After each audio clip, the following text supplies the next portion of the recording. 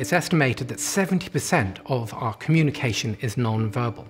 So being able to meet and talk, observe body reactions and interrelational behaviours is absolutely fundamental for developing ideas and experiences between people when they talk. Because when people stop and have a conversation, then fantastic things can happen. You can share an idea, you might share a skill, you might share a resource. And all of this can start to lead to new ideas and, importantly, innovation. And that sense of innovation is absolutely fundamental to drive businesses forward into the future.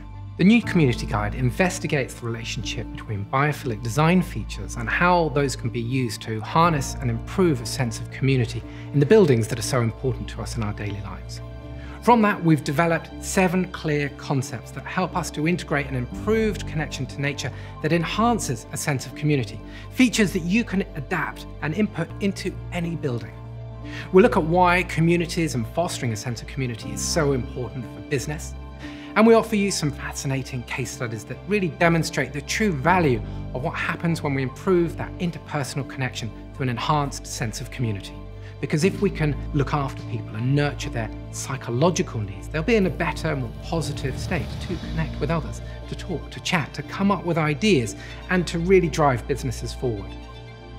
More and more, what we're seeing is those at the very forefront of workplace design, those tech companies that we all know about, are using both open plan spaces combined with naturalized outdoor environments as a means to get people to collide. To find out more, download the Community Guide from interface.com.